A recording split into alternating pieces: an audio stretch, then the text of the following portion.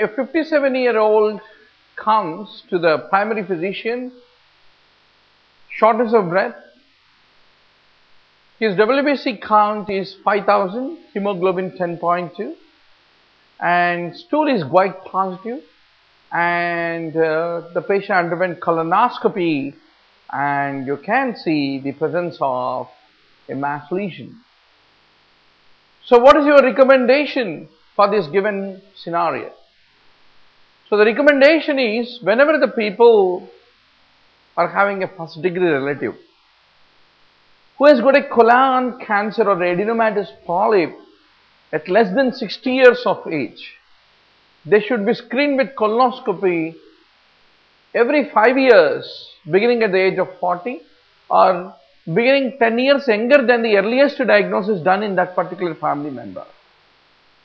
For example, if that first degree relative was diagnosed at 45 or 55, then from the 45th year onwards, all the first degree relatives should undergo colonoscopy. They write recommendations that wholesale business will improve. So, but there is no option. A 70-year-old walking across her kitchen, she tripped over a rug and fell down, and X-ray of the wrist is being shown to you.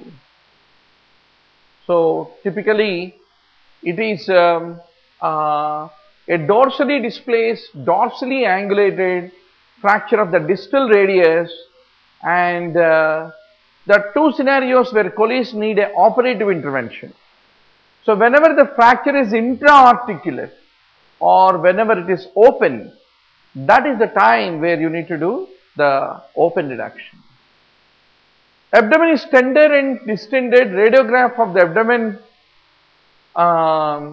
typically shows the air fluid levels, which is a sign of obstruction. So nasogastric tube, nothing by mouth, is considered to be the management.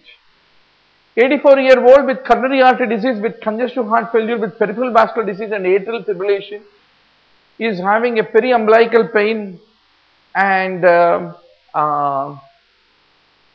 physical examination, only slightly distended abdomen, that is extremely tender to palpation, and diminished bowel sounds are there, and mesenteric angiogram is being showing the presence of occlusion. So what do you want to basically do? So classically, whenever patients have an abdominal pain is very severe. For that severity, you expect perforation and abdominal rigidity, but clinical signs are milder, but symptoms are severe. So when that such a disproportion is there, you should think of typically mesenteric occlusion is what need to be remembered. So I think the remaining some more image based questions are there.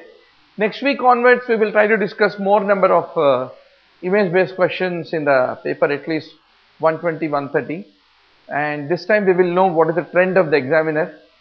Most likely 30-40 questions are image based, as what I heard from most of the aspirants in the NEET PG.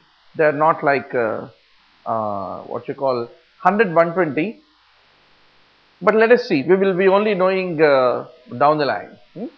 So only thing is negative marking is there, we will add the negative marking in our assessment also, so no problem. Thank you very much.